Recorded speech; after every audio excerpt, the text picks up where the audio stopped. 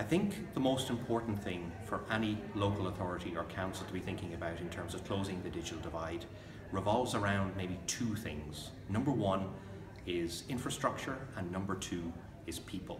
In infrastructure, I think every local authority needs to be looking at how they can facilitate networks, connectivity, broadband to be rolled out, whether that's wired or wireless.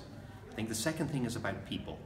People, communities of people, individuals, entrepreneurs, society leaders, they need to be able to use digital. So we need to encourage.